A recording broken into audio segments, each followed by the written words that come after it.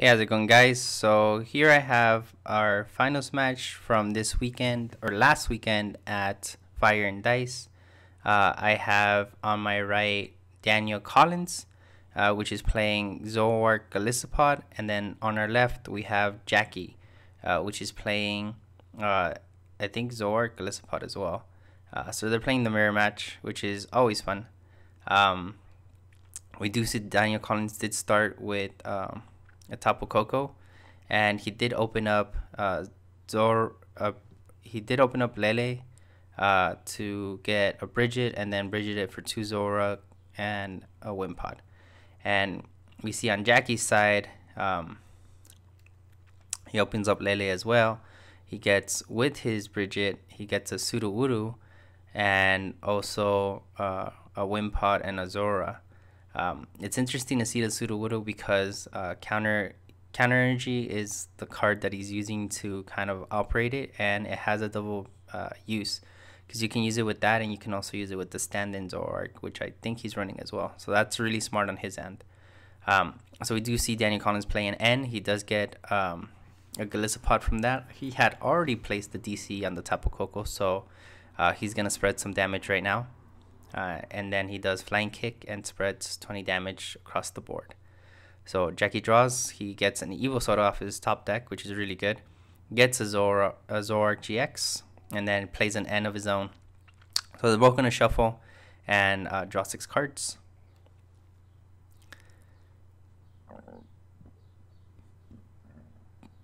So we do see trade. Gets rid of an Ultra Ball. We do see him get another Zoroark. I can kind of see the Guzma creeping in his hand, so later on he will be able to use that. And he retreats to Tapu Koko, brings up Zoroark, knocks out that Tapu Koko GX in the active. So it's now Daniel Collins' turn, and he now has to deal with the Zoroark GX, which is kind of pretty tanky for him. So he does trade, gets rid of an Ultra Ball as well. We do see a Mallow play from him. He's going to grab 2 cards, put them on top of his deck, and then he's going to trade his secondary Zoroark. So it's going to be very interesting to see what he grabs from this. More than likely a DCE and something else. Oh, a Parallel. That is really good right now. We do see him play Parallel, gets a Floatstone, retreats, and brings up Golisopod, does first impression for 120. And before he does all of that, drops an Enhanced Hammer to get the DCE out of the Zoroark. So now Jackie has to kind of recover by getting another DCE. So he does trade, gets rid of a Sycamore from his hand. He plays Cynthia, so he's going to shuffle his own hand and draw 6 cards.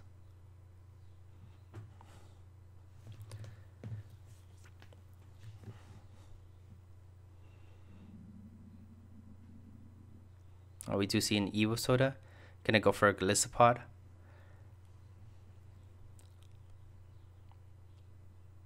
We do see the second trade go through. We see Grass Energy, and Max Potion heals up the Zoroark and then passes the turn. So we do see DC Choice Band come down from Daniel Collins, and then he drops a Cynthia. So he's gonna draw 6 cards. He does trade away a Mew. In this matchup, he doesn't really need the Mew for anything. We are going to see an Ultra Ball, getting rid of a Guzma and a Cynthia to get another Zora on the bench. And we're going to see Armor Press for 100 or 130 because of the Choice Band. We do see Field Blower. He gets rid of the Choice Band and the Parallel, leaves the Floatstone on the Zoroark on the bench. We do see Jackie play Tapu Lele, going to pick up... Gonna grab an Acerola. We do see trade, gets rid of Guzma.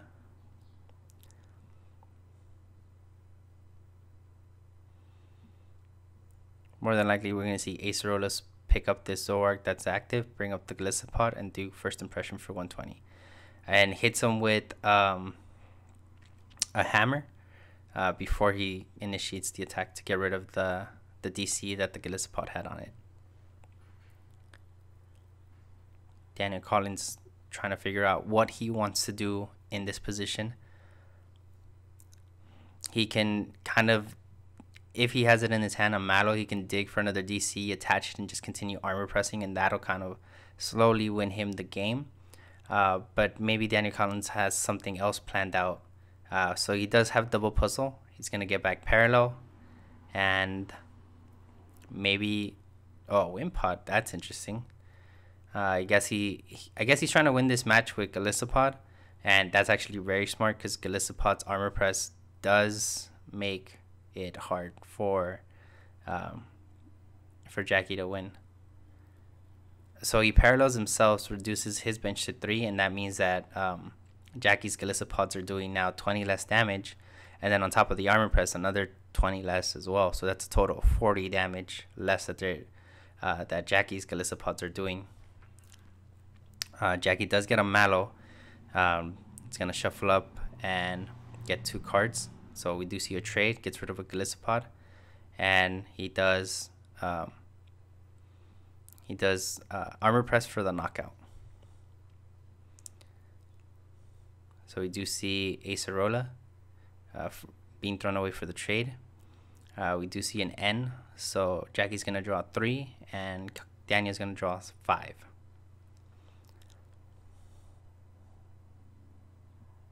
So he does retreat, brings up Zoroark, does 1, 2, 3, 4, does 80, the 110. But yeah, sorry, I had to math there. Actually, 110 minus 20 because of armor press. We do see Guzma adds an energy to the Lele, retreats, and brings up the Wimpod that was on the bench and knocks it out. So now it's Daniel Collins' turn. Daniel Collins in a really tight position. He has 5 prizes left to Jackie's. Jackie's just been able to kind of turn this match around. He kind of was... Daniel Collins did get an amazing start, but I guess just the way that it was positioned, I guess he kind of lost his rhythm. So yeah, which is unfortunate. But we're not counting out Daniel Collins yet. He might still have something up his sleeve. So we do see him play 2 puzzles, getting back a Field Blower and deciding what else he wants to grab. He ends up grabbing a Lele. We're going to see Field Blower. Gets rid of the Choice Band. Decides to keep the Parallel City. Oh no, gets rid of the Parallel City as well. I see Lele. Lele for Cynthia. Plays Cynthia. I'm guessing he didn't have the N, which is, it kind of sucks because N would have been perfect for this scenario. But I guess he ran out of N's. So we do see Zoroark get a knockout from this Golisopod, thanks to Choice Pen. So we do see Jackie trade.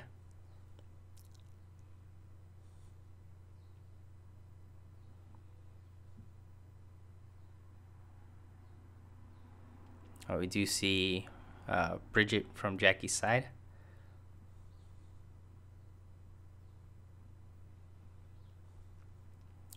He's grabbing 2 Zororas, putting both of them on the bench with Bridget. We do see double puzzle, grab a DC hammer, gets rid of the DC from Daniel's Zoroark, and then attaches DC to his Pokemon, does ride its beating for 120. So now it's Daniel Collins' turn.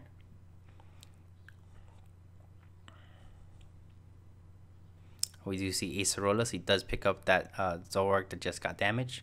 We do see Zora. He plays the Zora, attaches DC Choice Band to another Zoroark, the one without the Float Stone, retreats, brings that one up, and then does 130 to the active Zoroark. So now it's Jackie's turn. Jackie trades, gets rid of that N. Has no use for it now that he's kind of ahead of the game. Does play a Mallow, is going to grab 2 cards and add them to his... put him on top of his deck and then add him to his hand with trade. So he kind of revealed them to us, but not to Daniel. But he's grabbing 2 puzzles.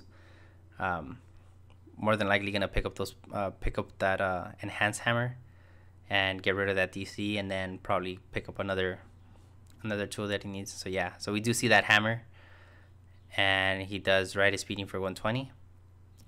We do see trade. We see a Golisopod come out with an energy, and that is it for game one.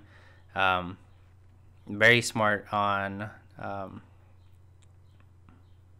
Jackie's side. Sorry, I like froze for like 2 seconds.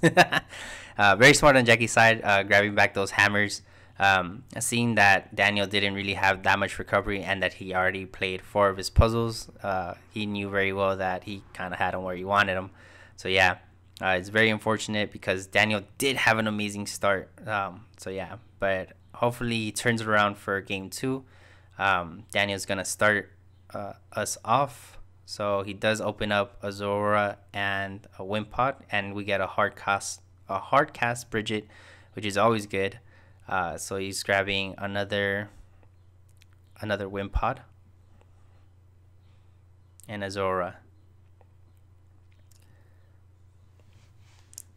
And he attaches Grass Energy to Wimpod, and Jackie responding with his own hard cast Bridget. No Lele for either one of these guys during this match. He's gonna grab another Bridget, add it to his he's grabbing the Bridget, adding 3 Pokemon to his bench, 2 Zoras and a Wimpod. Looks like Jackie's already to a great start. He's passing the turn, goes to Daniel Collins. He plays Cynthia after attaching a DC to a Zoroark. He's gonna draw 6 cards, looking for a Zoroark so he can kind of get rid of this Sudowoodo. And Ultra Ball gets rid of, I can't really tell what he got rid of, but getting that Zoroark GX into his hand. He could see a trade, gets rid of a Choice Band, and then he parallels Jackie to 3 and knocks out the Sudowoodo that's active. So Jackie gets an Evo Soda, plays it, looking for a Zoroark. We do see Tapu Lele come down. That's pretty much it for his bench. He's now at 3 Pokemon, but he does have a Wimpod and a Zora ready. So he's in a pretty good position. Gonna go for a Mallow, gets 2 cards, puts him on top of his deck. You're gonna see trade. Gets rid of that Mew that he kind of doesn't need in this match. We are going to see double puzzle. Gets back an Evo Soda and the Sudowoodo. I guess he feels that the Sudowoodo is a very, very, very important piece to winning this match. And I think so because it knocks out Zoroarks after. It kind of revenge kills Zoroarks. So yeah.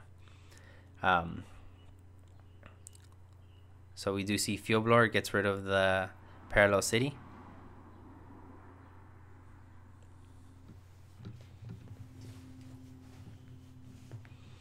And he ends up passing. Daniel Collins does trade, gets rid of that Mew, draws 2 cards. We do see a Mallow from Daniel's side. Grabs 2 cards, puts them on top of his deck. Hopefully he has a Zoroark in his hand so he can evolve and trade into them, but he already traded once, so he doesn't. So we're just going to see him ride his speeding for 120 and passes the turn. We do see double trade from Jackie. We see another Bridget come down from Jackie's side. He only goes for a Zoroark and drops the Sudowoodo with that counter energy and knocks out that Zoroark that just caused them some heartache. And we see Daniel Collins come up with his own Zoroark with DC, knocks out the Sudowoodo. But before doing that, does play Fuel Blower, gets rid of the Float Stone from that Zoroark on the bench. Jackie does promote his Zoroark. We do see an Ultra Ball coming down from Jackie's side, probably going for a Golisopod if he doesn't already have a trainer in his hand. If not, he's going to go for a Lele. What are you going to go for? Show us, Jackie. And, yep, going to go for a Lele. And grabs Cynthia. Now we do see Hammer and then plays Cynthia. So he's going to shuffle, draw 6 cards.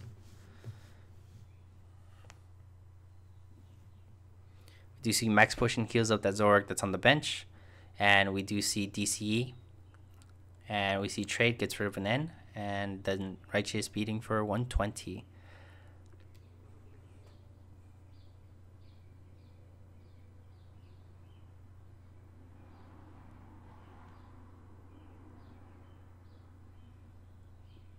Daniel Collins trying to figure out what he wants to do. Kind of in a very awkward position. Jackie building up that board again. We do see Daniel go for plays 2 puzzles, goes for 2 DCEs. We're probably going to see a DC attachment soon, but we do see Double Trade gets rid of 2 Ultra Balls. We do see an Acerola picks up his damaged Zoroark and brings down another Zora and evolves the Zoroark that he already had. We do see the DCE attachment does 120, or actually 100 to Zoroark. We see Jackie place Grass Energy on his Golisopod.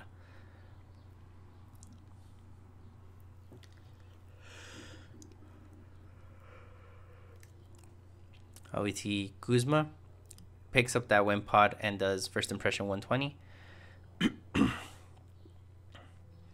We do see Daniel promote a Wimpod. We do see Trade. We see another Trade. So that's 3 trades. So he's out of trades. I think he's digging for a Guzma to get this door back up. And then he gets it, plays a Lele, searching for a supporter, adding it to his hand. This Zoroark on Jackie's side is going down right now. We do see him grab an Acerola.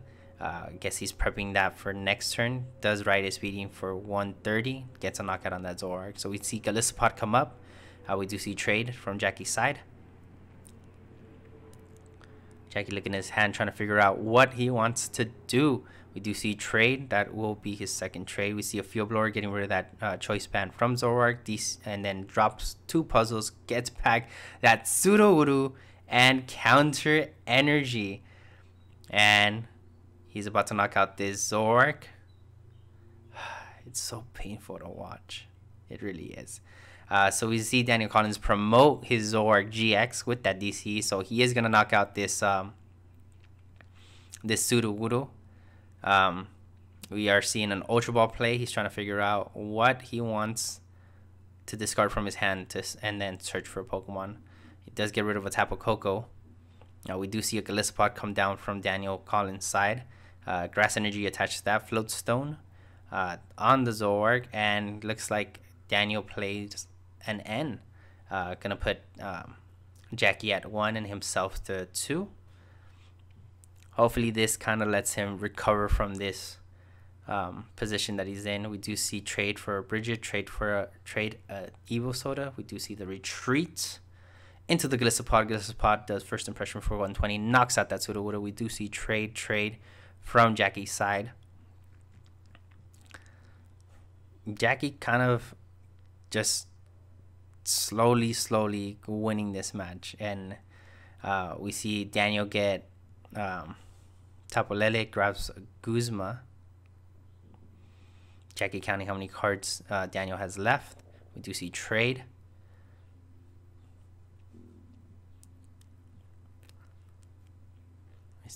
We do see another Trade. We see double puzzle. These will be Daniel's last 2 puzzles. We do see Guzma brings up Lele. We do see Floatstone, and then knocks out the Lele. So Daniel Collins does take game 2, which is an amazing comeback. That Sudowoodo is deadly. It is not a nice card, but yeah. But it is smart that that Jackie's playing it. He can also use it with Tapu Koko, which I totally forgot that it's a basic, or it's not a non-GX or EX Pokemon that can use Counter Energy. So yeah, so I don't know if he plays stand-in. I haven't seen it. I don't think he does, but if he did, that would be also another use for it as well. So yeah, so Jackie's gonna start us off. He does start off with Bridget. He's gonna grab a Tapu Koko, a Wimpod, and a Zora. He opened up Zora anyways and has another Zora on the bench, attaching Grass Energy to Wimpod, and pass his turn. Daniel Collins has his own Bridget that he's playing, grabbing 2 Tapu Kokos and 2 Zoras.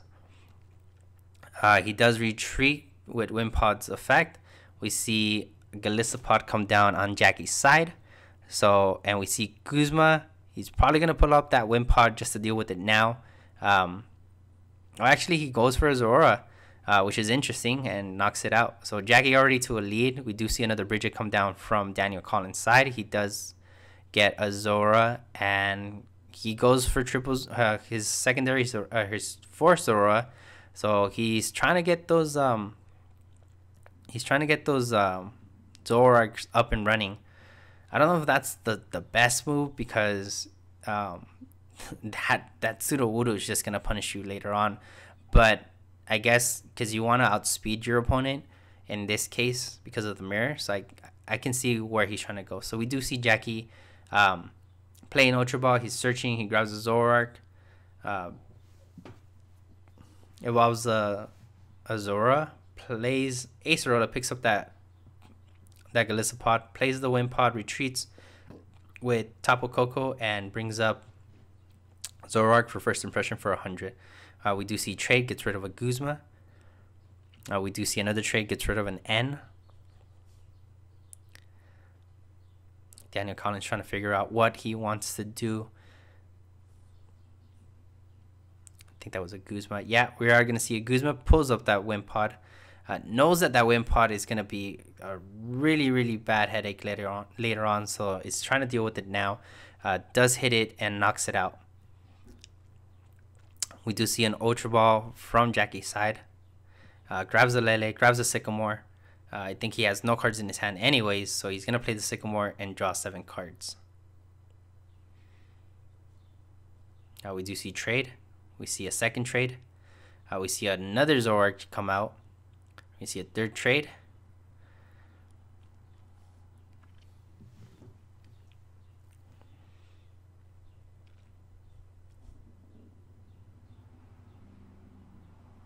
So we see Field Blower gets rid of that parallel city that was giving him such a hard time. We do see a Zora come down and does Rightus Beating for 100. We do see trade, gets rid of a Bridget, trade again, gets rid of a Golisopod.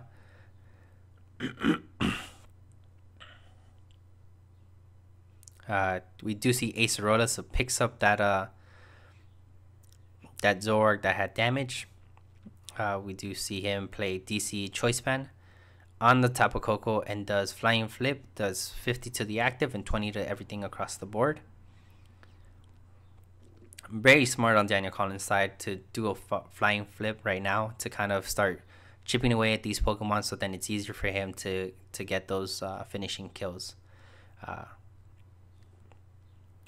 we do see trade from Jackie's side.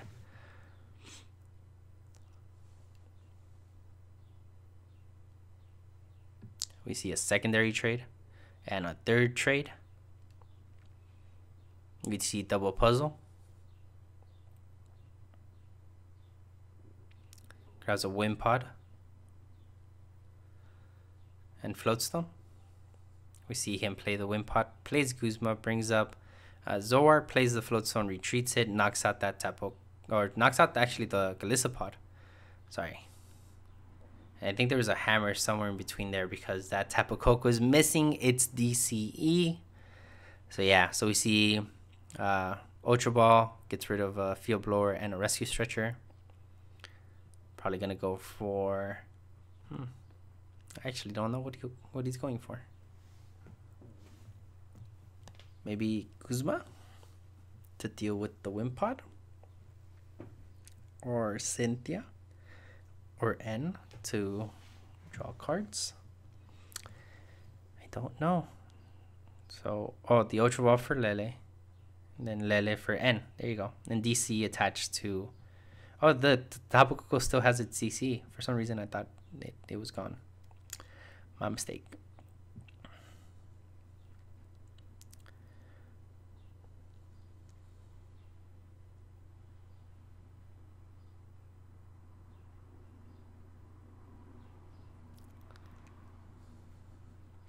So we do see trade.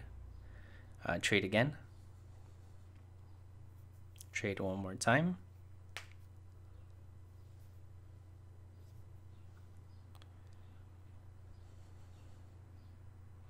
We see Field Blower gets rid of that Floatstone, and we see another Flying Flip. Does 20 across the board and 50 to this Zoroark in the active. So we see trade twice from Jackie, trade a third time. We see another Zoroark, so he'll be able to trade 4 times in one turn.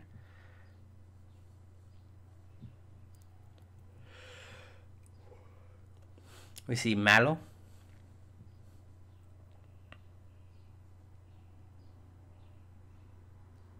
Now we see the last trade go down.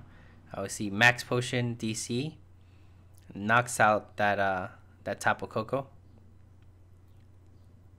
and Daniel Collins decides to concede because he knows that if the game, I think he had something prized that he needed, so he wasn't able to finish off the match and decided to concede, which is the honorable thing to do, you know. So yeah, guys, that's gonna wrap it up for this video. I hope you guys are enjoying these videos as much as I'm enjoying doing them for you guys.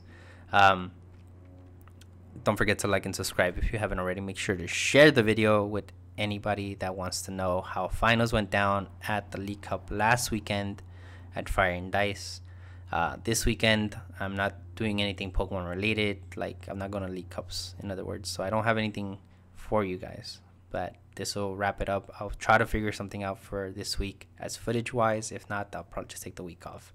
But yeah, guys, with that said, thank you guys for watching, and I'll see you guys next time.